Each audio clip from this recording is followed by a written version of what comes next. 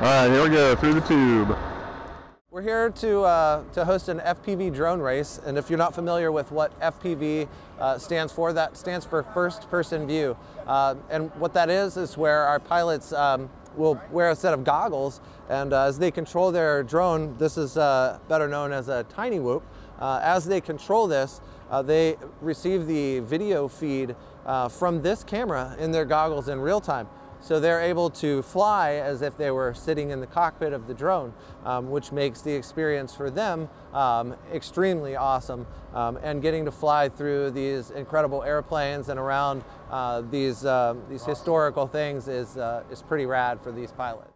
Really gives you a good feel for how the course flows. So yeah, I see you going through Old Shaky, the 124. You're hitting the twin Mustang. Yep, doing our ascending gate, and then we're going back through the 124, back down around the.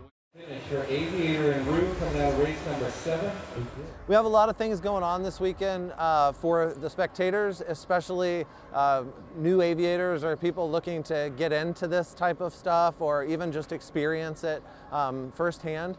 Lots of school programs out there are starting to adopt drones, and we love to have those kind of people come in so we can show them the ropes and let them put the goggles on and experience what our pilots are experiencing, so that way they can get an idea of what it looks like and what maybe it feels like, and then potentially spark that interest to get into either micro drones like what we're flying or the potential for it to branch off into something commercial, maybe utilizing a Part 107 certificate or something like that in order to get into the commercial side of drone operations.